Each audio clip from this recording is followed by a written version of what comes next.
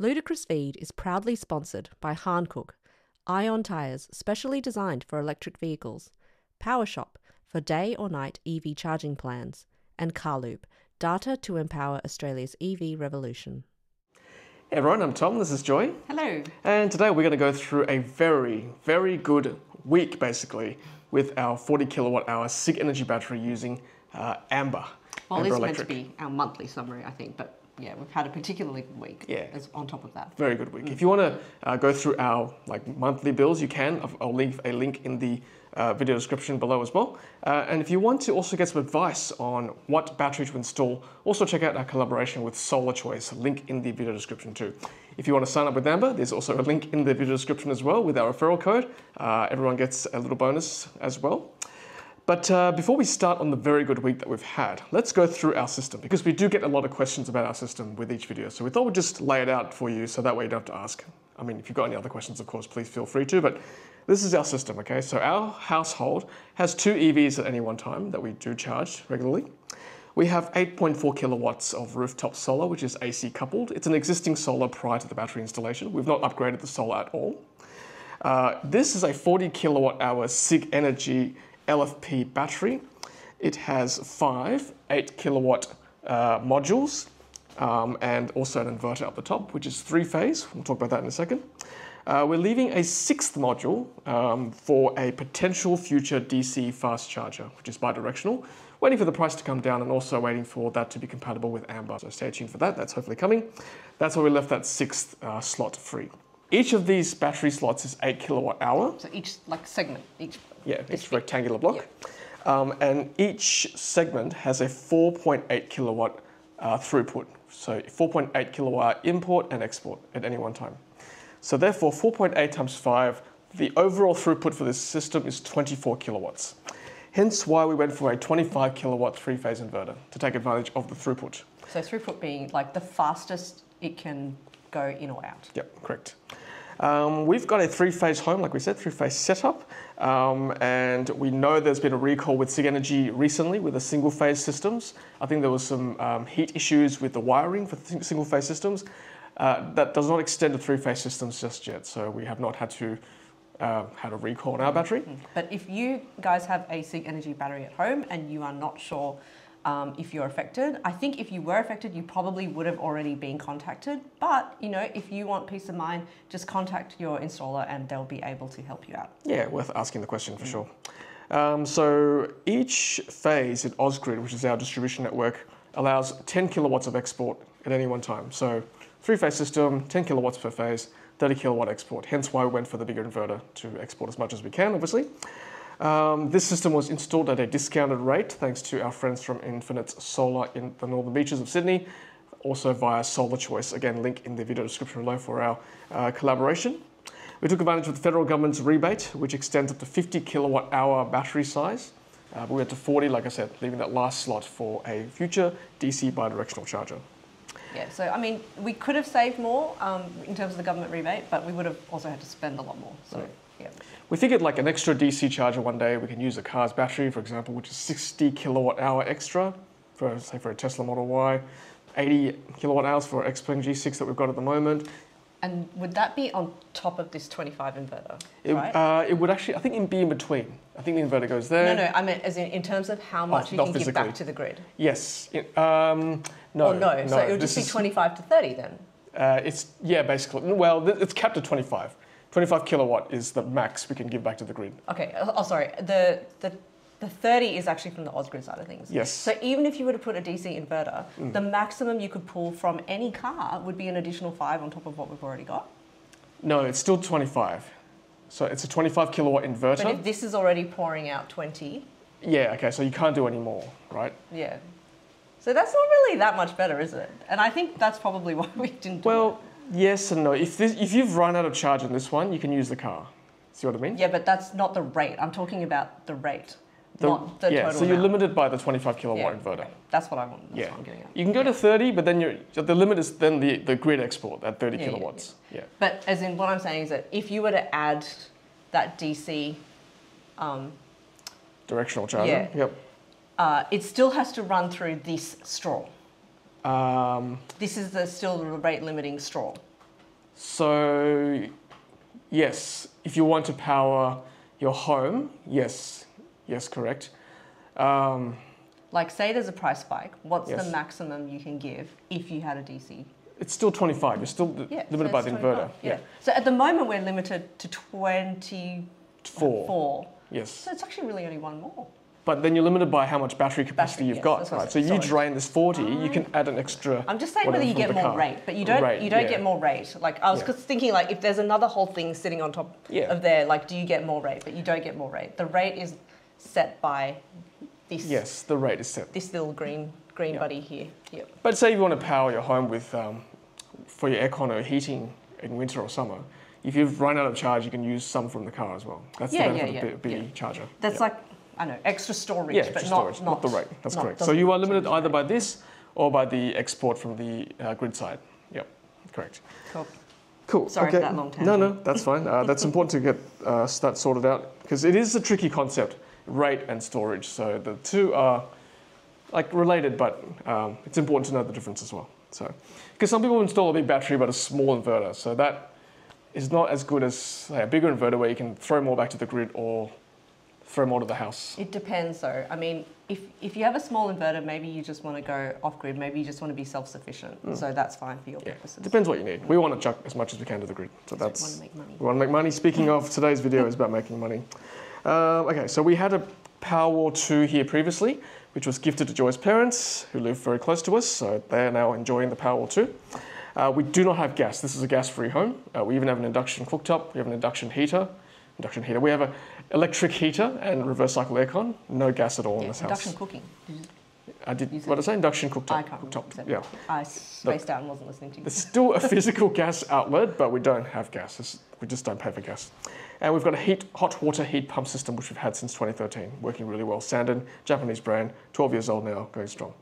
Okay, so let's talk about Amber now. So we have Amber on Smart Shift Automation on Earnings Optimizer, which means that the AI takes care of us and tries to make us as much money as we can. We may not always reserve, battery for the home, but we do make, it does throw back energy back from the battery to the grid when the price is high. That's important.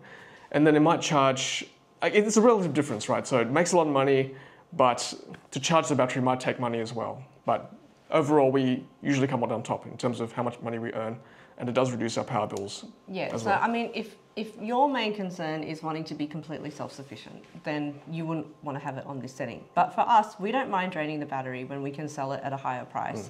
And then, yes, when we need to power our home like overnight and our battery's drained, it's pulling it much cheaper. We're talking like maybe 10 cents or 20 cents.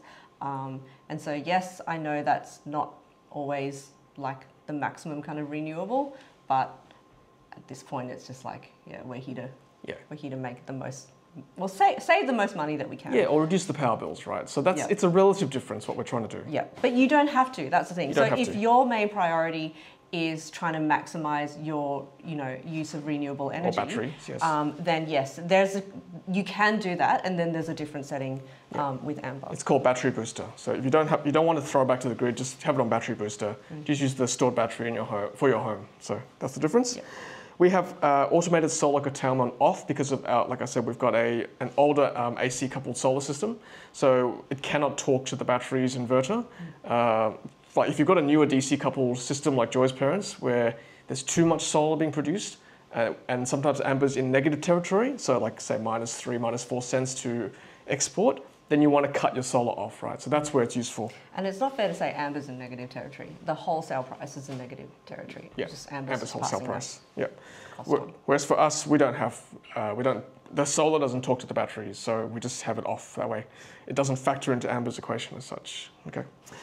Hope that makes sense. And we have it on 5% reserve level for the battery. So it drains all the way down to 5%. Okay. So we try to use as much as we can.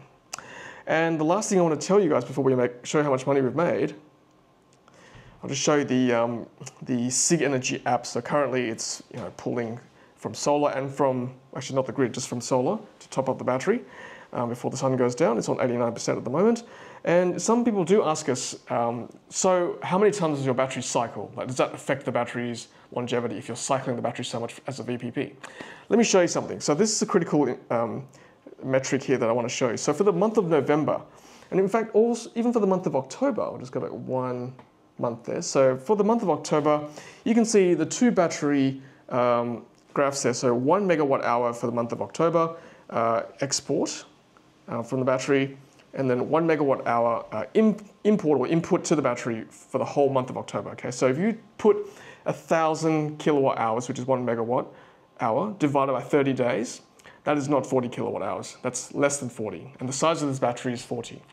So by deduction, the battery has not cycled more than once per day on average. Does that make sense to you? Yeah, I mean, I'm not good with numbers, but, yeah. when the way I look at it is that if you look at the price cycle, and I'm a visual person, so the price cycle does this once a day. So it follows the price cycle. So it's only going to do that pretty much once a day. There might be the occasion where it does it twice a day, but generally you only see, where's the pretty picture that I like? I'll show you that one. That's a good one. You've got to scroll down, I think, isn't it? Yes. There we go. Yep. Yeah. So there we go. That's how I understand things. It only looks like it looks like this every day. There's only one. Yeah. Generally speaking. One hump every day. One hump, one down. One up, one down. So, but what I'm trying to tell you is that I wish there was a way to show you how much battery is discharged on average per day. I don't think the app has that yet, but yeah, just. You can look at the graphs here, one up, one down. Well, I mean, that's the state of charge. So obviously, if it only goes up once and down once, that's one cycle. So. But also less than 40 kilowatt hours per day on average for the month of October. That's the way I see it as well. So there you go. 2 ways to confirm that it doesn't cycle more than once per day. Okay, so that is some of the background to the battery. And now for the money we've made. I know you've been waiting for this. Okay, so let's have a look at the last 8 days in November. And that's where we've made the most gains. So you can see in the top right corner, last 30 days, we're now in $308 credit. For the month. For the month. Last 30 days. Last 30 days, 28 days. So that's pretty good. That's the most I've ever seen this app, actually. So yesterday was $6. $6 for Thursday. That's not fair. You should look at usage costs, fine. isn't it? I'll go back here, just to be fair. Yeah, so net gain, $1.83. Thursday was $2.99. And then Wednesday, $147.27. That's the most I've ever seen. In a day. I've never seen us make that much money in a day. And to be fair, look, solar was $147.21, which is the export, and usage was 6 cents. So we only used 6 cents worth of electricity for a net gain of $147.27. Let's scroll down to the bottom here of this graph. So you can see there were 2 major events during that day. So at around, let's pick up this phone here because I can't see, at around 11 o'clock, for about 20 minutes, the price was about $21 per kilowatt hour. And I've got evidence of this because if I go to my photos, I took a screenshot of this. You can see on this screenshot now, between 11:55 and 12:10, there were 4 5-minute blocks where it was $21.30. And that price is guaranteed for 5 minutes. So the battery knows that's when it's time to sell, right? To export at 24 kilowatts, basically, because of the big inverter, right? Yep. So that's when we made the most gains. And then, if you look at the second green peak there, there was about, I think, a 10-minute period where it was minus to use the energy, use the grid, right? So we made a bit of money then as well. So not only did we sell it for a ridiculously high price, but then I guess the kind of like the grid itself kind of overcorrected for a while. And so there was like a 10-minute block? It was more than that, actually. I've got it here. It's a 20-minute block once again. Yeah, a 20-minute block where we were actually being paid to take the electricity back, which is kind of hilarious if you think about it. Because I think it used to... Well, there was just too much. Too much, yeah. Too much for people like us. So they were actually kind of, paying people, if it's possible, you know, for the people who can do it, to take it back, they were paying people to take it back. Charge your EVs, charge your battery, whatever. Yeah. So like, for example, here for 20 minutes in this half-an-hour block, it was $1.06. So again, the battery charged up because it was drained from the last spike. It was actually charging and getting paid $1 to charge the battery. So this is one of those situations where you will get a little like double peak. I don't know whether you can show that on my seat. What day was that? That was 26th of November. Okay, so there's the 26th of November. So there you go. There's actually 3 peaks there. Well, as in, yes. So that first little, the first bit is it's like a normal day, isn't it? And then the bit where it goes down is actually obviously where The that first red massive spike was. Yes. And then it just sort of more or less does its normal thing again. Yep. So you can see even with this, it wasn't like all the way up, all the way down, all the way up, all the way down again. It was kind of just like up, blip, up, down again. So. And it doesn't always correlate, like the price you get or the amount you get for that period doesn't always correlate to how much you throw back to the grid. Right, so there were other days where we threw back more to the grid. Well, this wasn't a good example because we still earned $62 that day, net 62.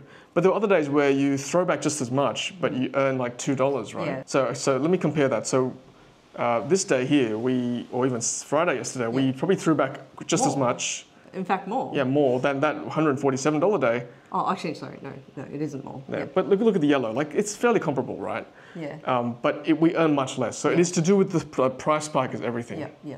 In fact, look at this day here, Saturday 22nd, sorry. This one here, Friday 21st. We still made $18 that day, net. Yeah. But we only threw back 2.8 kilowatt hours. Yeah, as you can see, we hardly gave any solar to the grid, and yet we were paid quite handsomely for just that tiny amount. Because the issue is that you're actually giving it to the grid when it needs it. So, don't feel bad making money. You're actually helping stabilise the grid. Yep. The grid needs it. Yep. We're helping the country. Think about that. Yeah. Do your part for the nation. Feel good about it and make money from it. And then the previous day, even then, like 11 kilowatt hours is still not much, but we still made $18 that day. So this is a good time of year. $308 in credit just from throwing it back at the right time. Yep. And all thanks to the AI from Amber. But we know, this was like 2 days in a month. And not every day is going to look like minus $160. And we went through a couple of months in winter where, there was like nothing to write home about, so to speak. Look at the bills that we have on the spreadsheet. Yep. So it depends. Yeah. Can we discuss as to why spikes happen? This is the critical thing, right? Can we speculate at all? I don't want to speculate.